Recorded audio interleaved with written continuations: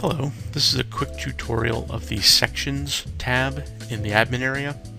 This tab could also be called Pages since you are primarily creating, editing, and managing the pages for your site.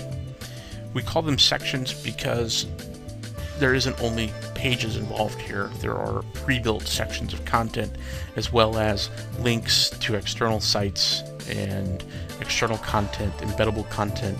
There's a lot of functionality here, and Sections best describes it for future use. There are three options available here. There is editing of your navigation sections, the ability to create a page, and the ability to list pages. On the navigation sections page is listed your primary site navigation. This is either the top navigation across horizontally or the very top navigation on the left. The first option is the positioning, whether you want it horizontal or vertical. The second option is adding a default section link. These are links to all of the pre-built content like calendar, forums, gallery, game tools, polls, and rapid raid, and wiki, and PvP section. This allows you to quickly add a link to an existing piece of content with our default name. It can always be edited later. You also have the ability to add your own link.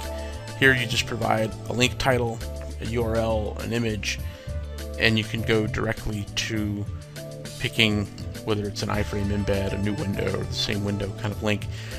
The bottom option is the ability to create a custom page. You provide the title, an image URL again, how you want it linked, and the most important option is whether you want to use an existing or create a new page.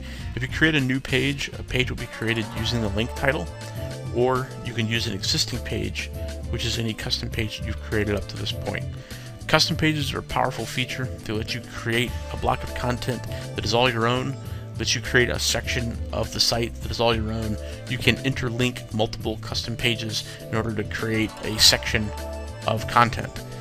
So, good things for this are guild rules, loot rules, rating rules, or maybe just a history of your guild, what games you were founded in. You could also use it to build tutorial sections and things like that.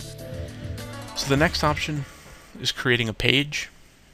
When you click Create Page, you are already on the site, ready to edit a page and create it.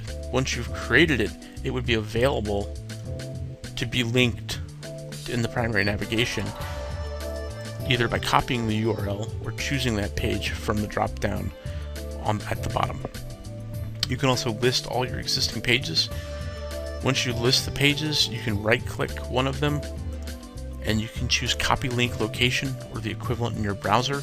You could then use that to interlink pages, or to add that to other navigation, add it to a forum post, post it on Twitter. That is the permanent URL of that piece of content. So there's three options here, but there is a lot of power in those three different sections. This is where you create the superstructure of your site, how it's organized, and how it's laid out. When your site's first created, there's a layout that we have already built.